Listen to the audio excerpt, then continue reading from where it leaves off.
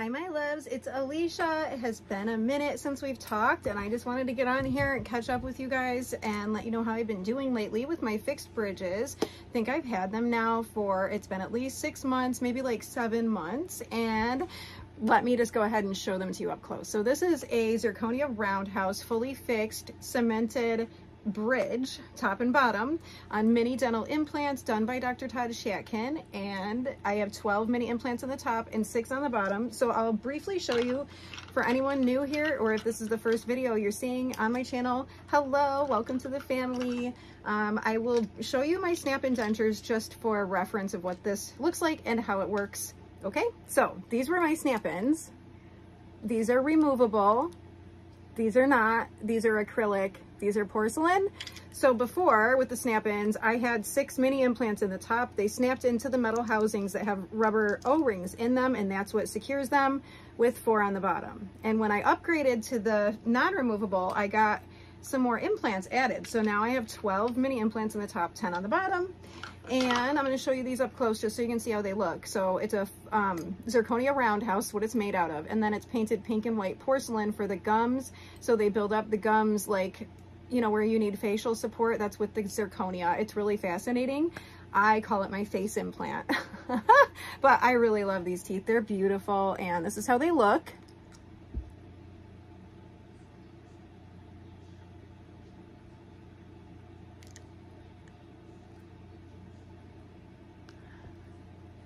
So nothing's covering the roof of my mouth, and one of the most common questions that I've been getting lately is, does food get underneath them? Can you feel food get underneath them?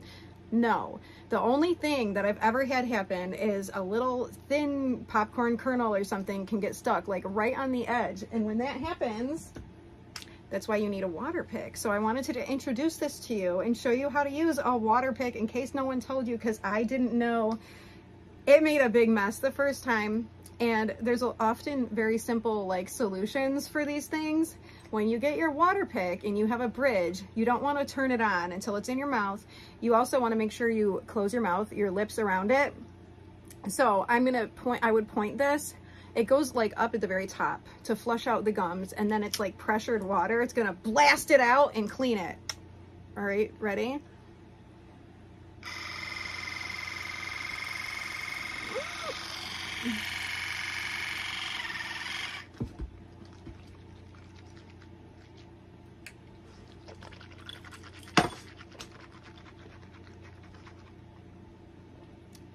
Okay, I don't usually swallow it, but it wasn't dirty because I just brushed my teeth. So anyway, usually we just spit it out. Whatever. So that's how you use it. It's got 3 different settings, and if you use my code, I'll give you the website down below where you can go check out Dr. Todd's stuff that he makes. He makes this whole kit, electric toothbrush, which is what they recommend. So when you're brushing these, you want to be doing it very gently. These have a few different settings for cleaning, sensitive, and massage. And so you don't want to like really grind on your teeth. You're just going to turn it on and let it glide and very gently just clean them with the electric toothbrush. I love it. So this is the dental cleaning. This is what I have. The one on the website might be a little different, but this one has both. And I think on the website that you have to order, it's 2 separate things. I don't know.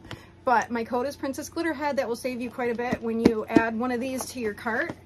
And then, fun fact, if anyone here has natural teeth, or even if you have veneers, like if you have crowns that have gotten really stained over time, but if you have natural teeth that are relatively healthy and you're looking to whiten them, Dr. Todd also makes a really, really cool whitening kit. So I want to show you this too. And I'll show you this because this is also on the website, the I Smile Spas. My code is Princess Glitterhead for the discount. This is what it looks like. This is also what they give the patients who go into the office to have the whitening done in the office. This is the take-home kit, and it looks like this. It's really cool. I'm gonna have to make some videos demoing this, so you can use this on anything. You can, like, it's safe for any dental appliances that you might have, and if you do have veneers, because it only wraps around the front of your tooth, the sides of it and the bottom, if you whiten your teeth and whiten behind the veneer, it's gonna shine through the veneer and it will actually brighten it up too. So you get everything in here that you need. There's like a protective type of gel that you put on your gums and lips to protect them. And then you get one of these little pens, you paint your teeth with it. And then we have this is the case. And let me show you this guy, because it literally looks like it's a smiling person. It reminds me of my merch. So we're just gonna plug this in really quick. You can plug it into any phone. And then after you paint your teeth,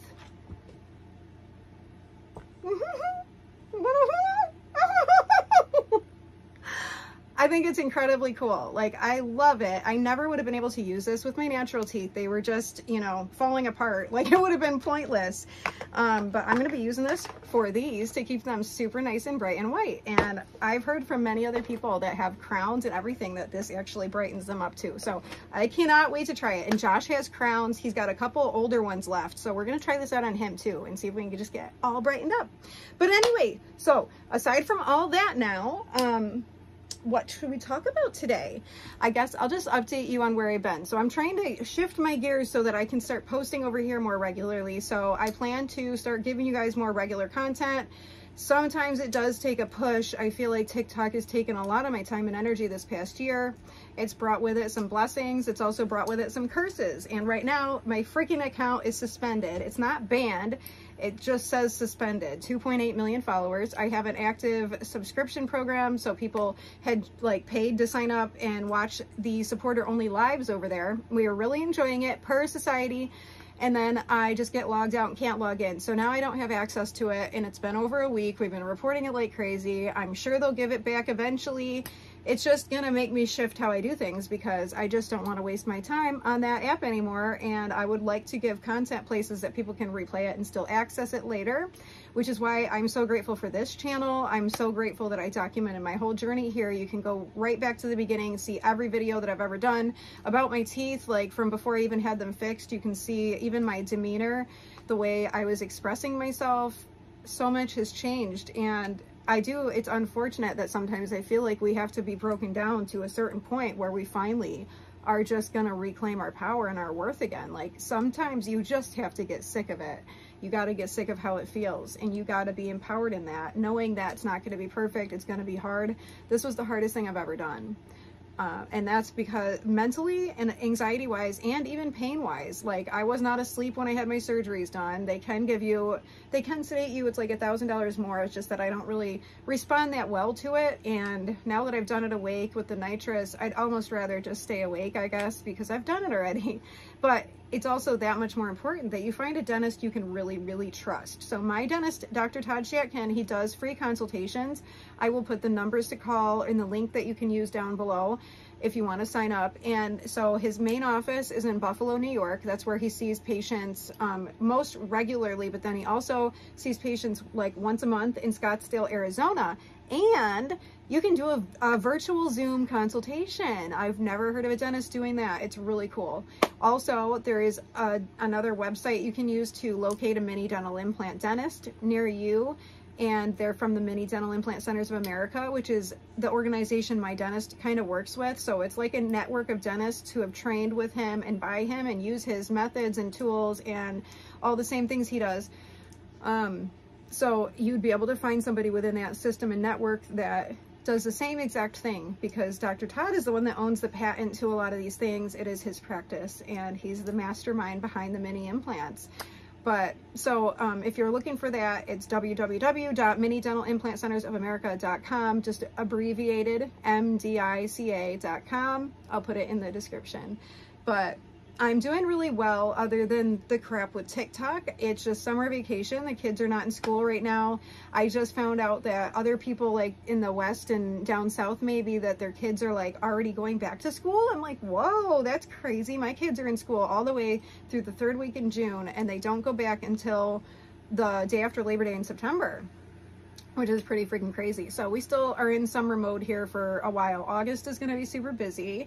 I want to be able to come on here and help, like, answer any questions, concerns that you guys have about anything that you really want to know. So please leave me your questions down below, things that you'd like to see me address in future videos. Otherwise, I mean, I'm just going to share everything, whatever I can share, I'm going to be sharing it anyways. But I want to make sure that I'm actually helping you guys with whatever you're trying to find. information on. And I definitely would like to remind you that if it doesn't feel right, it's probably not. Like, if you're getting the instinct that something's not right, say something. You're never going to regret actually saying something. You're going to regret if you don't. So that is something to remember. Another one to remember is when you feel good, you do good. So anything we can do for ourselves, even on a day-to-day basis, like taking care of ourselves, your dental health and teeth, it is so important. And it does make me really sad that not everyone's able to get the help that they need. And that's what really bothers me as an influencer and just as a person in general. I had such a hard time getting my teeth done. I've been waiting for this for so many years, and I know that not much has even changed. Like, I feel like it's still that hard for most people to get it done. I was only able to get my teeth done because my dentist offered that free consultation that I never would have went to if there was a fee. And then he set up the financing. They have like a specialist. His name is Garen. You can request him. He's very knowledgeable about how to get people financing. They find creative ways to get it done. But I was able to get my surgery done 2 weeks after that free consultation with $0 down, no money up front. Had the teeth, you know, pulled, mini implants done, immediate, same day, immediate load, snap-in dentures the same day. That's pretty cool. That's what I wanted, especially because my anxiety can't handle multiple appointments. So I like to keep it as brief as possible. So another question people have asked me a lot is what is better than snap-in dentures or the fixed bridge? And we thought you were super happy with snap-in dentures, so what happened? I've seen other people get asked this a lot. Like, I have a friend who had traditional dentures, was very happy about it, and then she has decided to get standard implants and like the all-on-4. So the all-on-4 and standard implants, it's a little different because it's with the standard implants. And a standard implant is actually 2 pieces. A mini implant is 1. I've been meaning to do a video telling all the differences, but I'm not like a dentist. It's just what I know about them. So that's one way to distinguish it. If it's a 2-step thing, 2 pieces, it's a standard. If it's 1 step, only 1 piece is a mini. Mini implants are longer, but more narrow. Standard implants are shorter, but wider. So it's the same like level of strength and bone. And the all-on-4 is screw retained. It's not cemented like what mine are. Anyway, I've seen people ask for that too, like, why? I thought you were so happy. So the thing is, you know, when you have anything, like, we always are working on a way to be happy with what we have, you know, and part of surviving and getting through things is finding the best things about it, making it the best you can. Nothing's perfect, but in terms of what's better, of course a fully fixed solution is the best. Honestly, if you have the ability to get something fully fixed, I would highly recommend it. It is much different than my experience with the snap-ins. Sometimes you don't really know how much better it can be until you experience it, because you get so used to things so quickly. And especially someone like me, if I were to focus on everything that had bothered me, I would have been depressed. I would have lost myself in it. So by focusing on the positives and by pushing for the very best fit and going back for my adjustments and being a pain in the ass and making them right and having them remade and just continuously getting back up and going and getting it right until I was happy. That's what you have to do sometimes. You do have to keep going until you're happy. Otherwise, like, no, you got to, and it's really hard. I have no regrets at all, but I was definitely, you know, curious about the fully fixed system because I did have one before. I was mostly not wanting to do that because I had gotten an abscess above it. That was the reason I got the snap-ins to begin with. But after having snap-in dentures for about 3 years, I had developed chronic dry mouth and geographic tongue, angular cheilitis, where the corners of your mouth crack. And let me get a little closer to y'all so you can see these beautiful freaking teeth.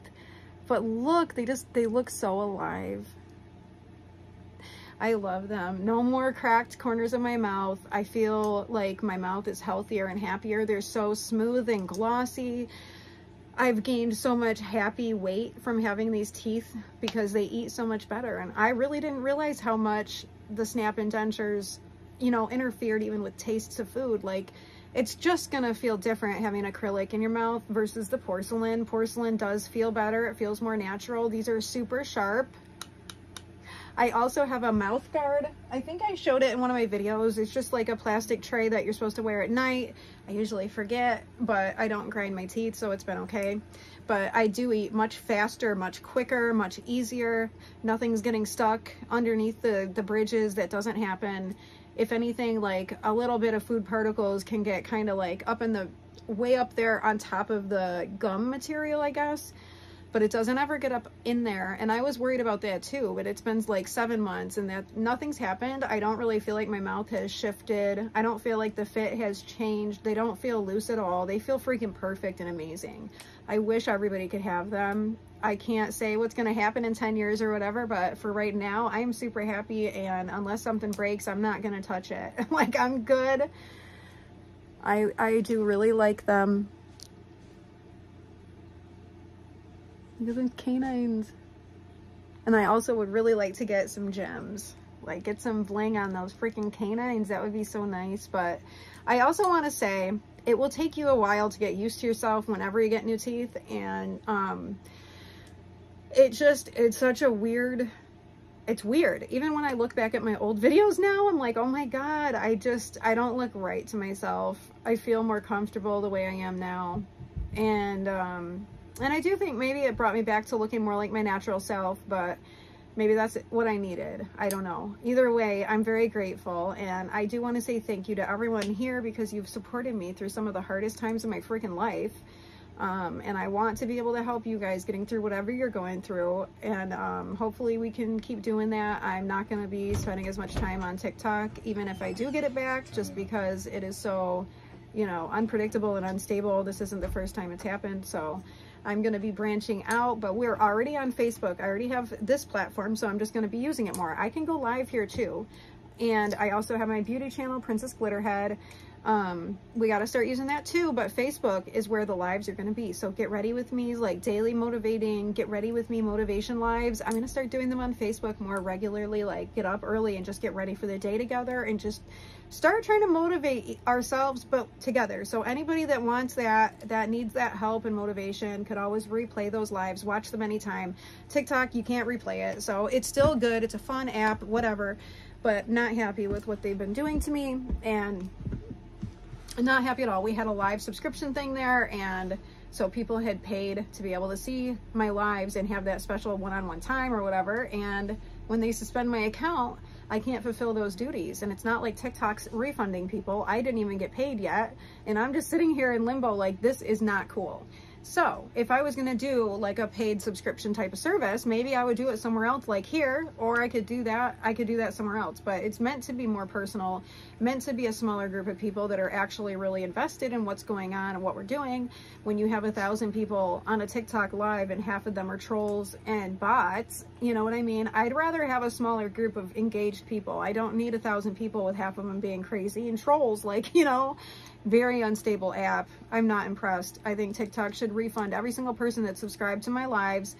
They need to, I've told them all to cancel the subscription and dispute the charges at this point, ask for refunds, and literally, because they can't get what they paid for, I guess. But that's the update. That's where I'm at. I gotta run to the store and get some groceries, and if I don't edit this, maybe I can get it up tonight. I don't think it needs any. We did pretty good. I probably was all over the place.